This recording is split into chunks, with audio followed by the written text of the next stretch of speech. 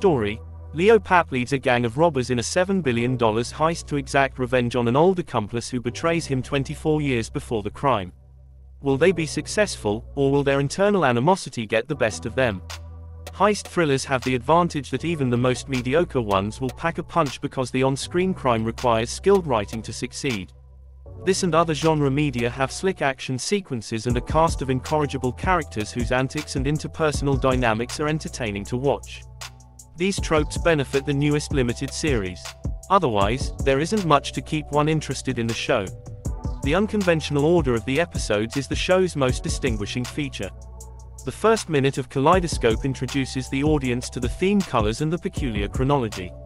The incidents in each episode occur 5 days, 6 weeks, 7 years, etc. before the primary crime, and we are informed at the opening that there will be a heist. Though one might have to pay close attention to avoid scratching their heads, author Eric Garcia, Matchstick Men, Repo makes sure that everything fits together well.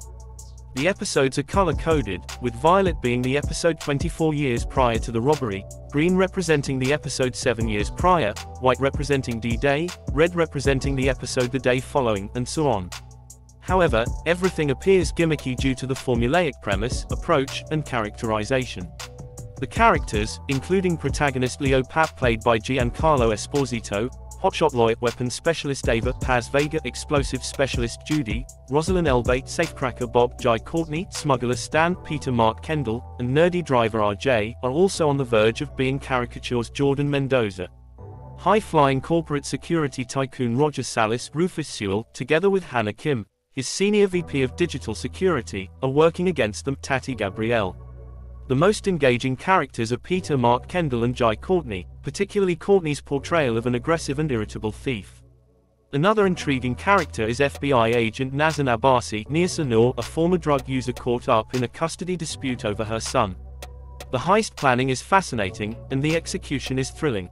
However, Leo and Stan's price and break scenes are insignificant and unnecessary.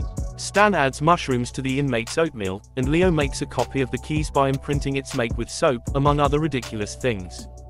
The series frequently discusses racial prejudice, whether it be through Leo's portrayal of a black guy, Ava's Argentinian heritage and allusion to the Dirty War, Abbasi joining the FBI to distinguish herself from the 9/11 extreme terrorists, or even Ava's reference to the Dirty War.